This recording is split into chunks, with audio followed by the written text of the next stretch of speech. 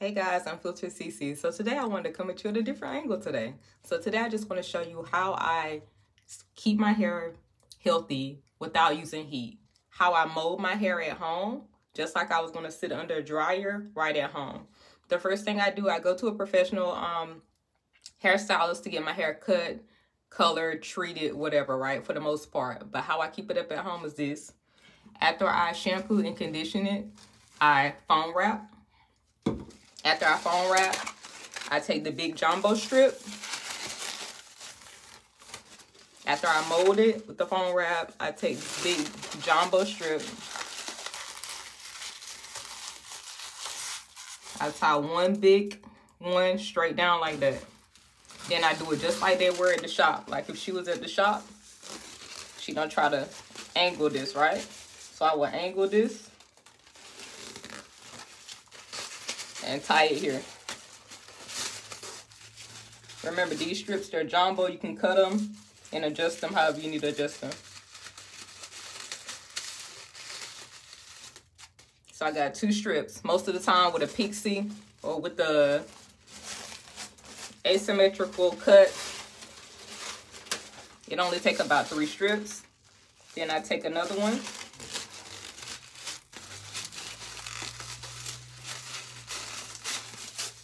And I tie it right here. It depends on your hair. You can tie it however you need to do it for yourself. I'm probably gonna make a time lapse. After that, I start cutting the extra excess off. I cut these off.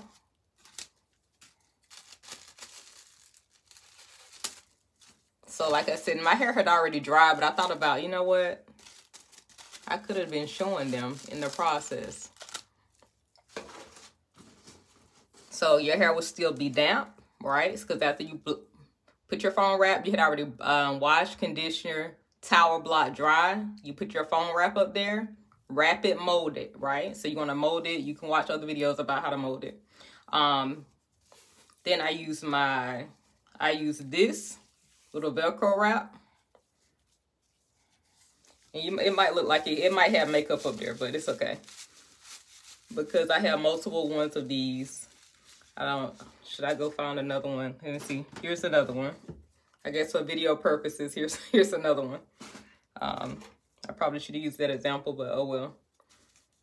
And then I just use my little duck clips, my little clips, and I clip this in place. Because a lot of times,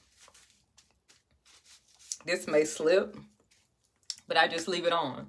I may leave it on for about an hour. I may just while I'm in the house, just doing my own thing, whatever. Before I know it, my hair is dry in about an hour. You know, sometimes it may be, you know, an hour or two. You can go to sleep like this. Like you can go to sleep and wake up. When you get up, take it off. This is how I got my hair back in way more healthier, you know, without you sitting under a hooded dryer at home. You can just cut. Actually, you don't even have to use the scissors for this. Let's not even use the scissors. You can just tear these right off. Don't come for my nails. Because it ain't about that. You know, it ain't about my nails right now. It's about this mold and how you don't save some money at home. Now, this haircut I got right here, it's intentionally to be shaved on. You can't really see the haircut. Go back and watch my other videos if you want to see my haircut. But anyway, so my hair was molded and now I'm just combing this out.